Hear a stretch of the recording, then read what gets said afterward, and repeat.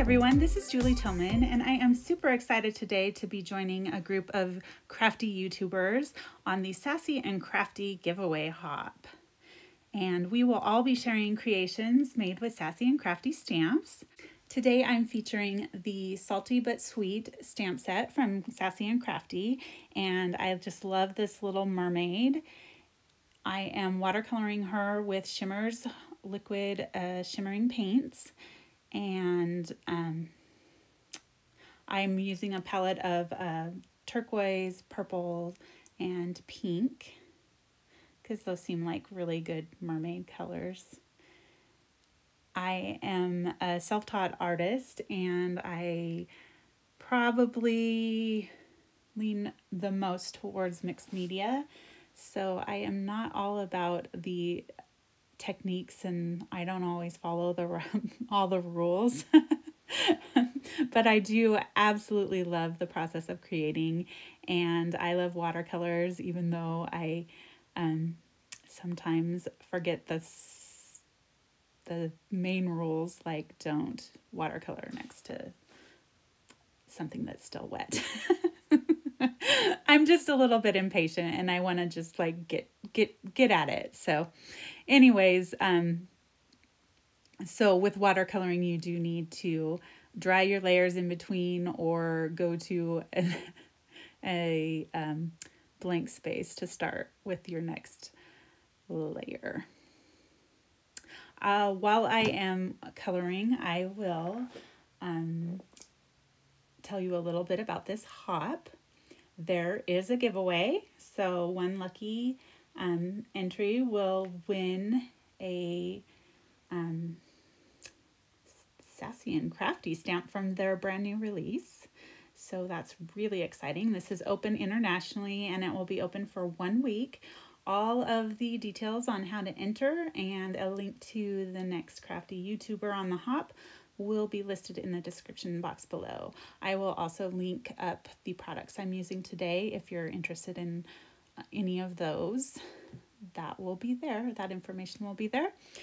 And now I am just going in. I decided to do alternating layers of turquoise, pink, and purple for her little scales. And I am just going in and adding those. And one of the most important things about watercolor is to layer. So you will see me going back in and just adding more color as things dry, and just highlighting any places that I want a little bit more shading or more color, more accent. And so now I am bringing in some purple into her hair.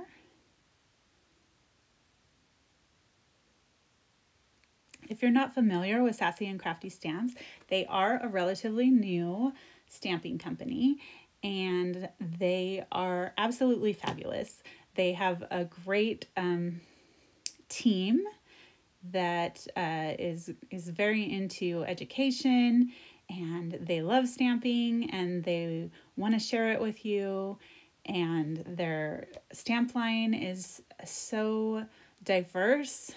There's a little bit of something for everyone. There's sassy girls. There's like comic book style, like women with, strong words and sentiments, and then thoughtful, meaningful sentiments. There's cute, and there's just a little bit of something for everyone. And I have totally fallen in love with this company and bought a ton of their stamps. And I don't see that stopping anytime soon. Right now, I did pull off that liquid frisket, and I used a little gum eraser, and I rubbed it off with my finger, and now I am adding in her facial and body coloring. I did get a little bit on her little side of her face, a little bit of that purple. So I'm just going to go in with some darker skin on that side, and it will be just totally fine.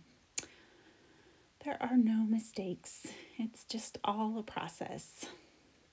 And those layers are what build character. Anyways, if you haven't checked out Sassy and Crafty, they also have an amazing line of stencils with some unique designs, and they are just like super, super fun to work with. So it is definitely worth clicking on over and checking out their company. And now I am just coloring her the little starfish and adding a little more accents to her skin.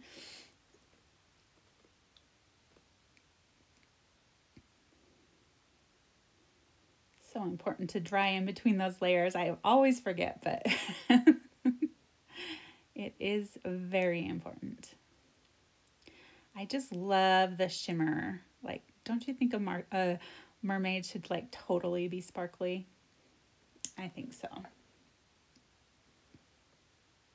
So this card took me about 45 minutes in total to complete. So I am going like turbo speed here. It looks like I'm painting really fast, but it did take me, the 45 minutes is about the usual for a mixed media card for me. So just so you know, I am not a turbo painter. This is like super sped up. Okay, I'm just finishing up with her coloring. I cut her out. I added a little hibiscus from the same stamp set and added that to her off screen. And now I am moving on to the mixed media portion where I'm doing the background. I did this background on watercolor paper, and I am using those same colors of Shimmers paints, just painting them onto a little piece of acetate and spritzing with water and then smooshing onto my background. And this is one of my favorite ways to start a background. I just absolutely love smooshing. Now I have taken the droplet stencil from Sassy and Crafty, and I am adding some sparkling white glamour paste from Stamperia, and this is going to give a nice thick texture. And so I am just adding that down, and then I will make sure I have a thick coating because I want it to be really textured. And then I'm going to take my stencil pal and remove the excess. You always want to make sure you kind of scrape off the lid and clean out the product so that the lid is clean when you screw the cap back on, so that it doesn't dry out. Now is for the big reveal. Those are so awesome. I love those droplets. And now I am going to take some shimmer spray and Hint of Mint and Jenny Bee Blue to just add some more color to that. And then I am going to do some splatters with the same colors of ink, and then also bring in a white glimmer metallic ink for a little contrast in my splashes.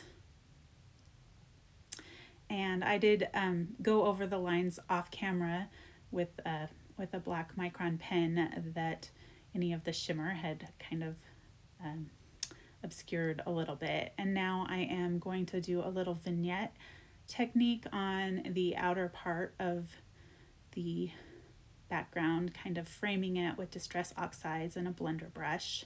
I'm using Peacock Feathers and Chip Sapphire just to give a nice little vignette so that the eye is drawn to my sweet little mermaid. And I added the I'm done adulting, let's be mermaids sentiment, put it on the background, and added some fun sequins. And that is the finished card. Thank you so much for stopping by. Be sure to check the description box below to enter and to see who's next. I'll see you next time.